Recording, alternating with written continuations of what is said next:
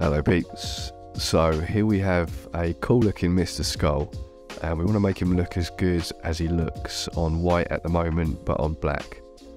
Initial thoughts might be to, let's drag him over this way a little bit. If we press Alt and drag to copy, move him over to the black, and then press Tab to get the tools back, and then we'll just change him white, but then we end up with this. But it looks a bit like a negative and it doesn't really have the impact that we're after. Whereas what we could do with is something a bit more like this. This one is actually inverted rather than just coloured white, and as you can see it has more impact on black. And if we had a t-shirt, we'd probably prefer the one on the right. So if we zoom out, if I press F a couple of times here to get rid of the tools, so you can now see that the skull on the right is the inverted style that we're after. And what we're going to cover in this tutorial is how to achieve that. So we'll start off by deleting the man on the right. And next, if we start from scratch by copying this guy by pressing Ctrl and C. And let's open up layers by pressing F7. And what I'll do is lock the elements that we're not going to be using on the first layer. So we're just going to work on this brand new layer. So if I press Ctrl and F, that will paste what we've copied, it will paste it in place. So then if I drag that across to the right, and if we then press Tab again to get the tools back, and let's just change him to white. So from here, we want to copy him again.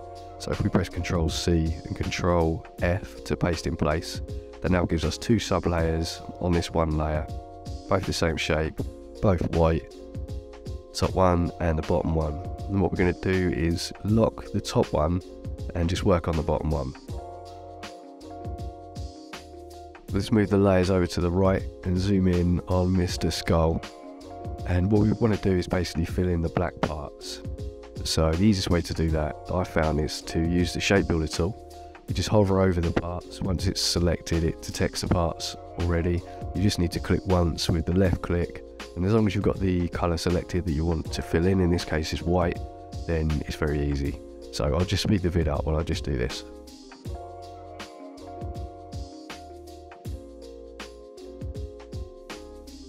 Okay, so we're all good. We filled in all the spaces with white, and if we look at the layer above and make that black, let's have a quick look. Oops, I've still got the shape tool selected. Let's get it on the selector, make it black. There we go, that's basically our effect. That's what we're looking for, and what we want to do now is just tidy it up a little bit. So to do that, if I move over to the right so you can see what we're working with. So we have one layer underneath which is fully white, and then we have the layer on top which is black detail. From here, the black layer is broken up into all those parts that create the design. If you press Ctrl 8, it compounds the layer, just makes it into one. We'll do the same with the second sub layer. I'll open it up, Ctrl 8 does that. So now we've got two shapes, one white, one black detail. Ctrl Z to put that back.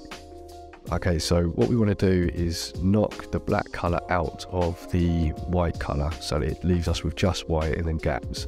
To do that, if we group both and then move over to the Pathfinder and select minus front, because the black layers on top, it's seen as being in front, and it will take that away from the white layer. And that leaves us with the one piece vector that we're after. Drag over there. There you go.